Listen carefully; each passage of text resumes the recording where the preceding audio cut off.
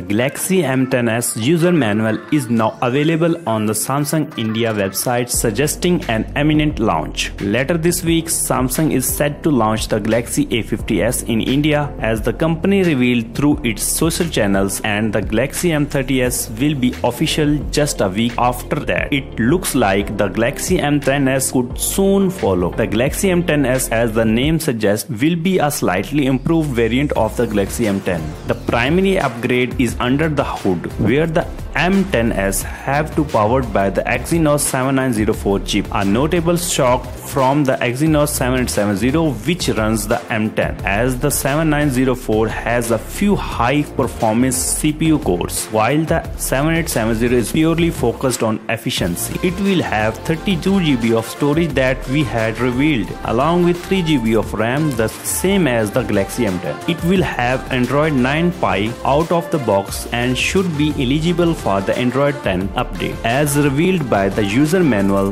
the M10s will have a USB Type-C port. However, the user manual does not reveal any other upgrades. The unit has two rear cameras and a rear-mounted fingerprint sensor. Yes, headphone jacks are also present. Samsung will probably remove 3.5mm plugs from even its budget units at some point, but it doesn't look like it will happen right away. Hopefully, the company has still managed to stick a bigger battery in there. The M10 has a 3500 mAh battery and a 4000 mAh battery on the M10s would be a good match for the more powerful Exynos sock. How much the Galaxy M10s cost and when to sell it remains to be seen. It won't be long before Samsung remove the wrap of the device, and we will be sure to let you know when that happens.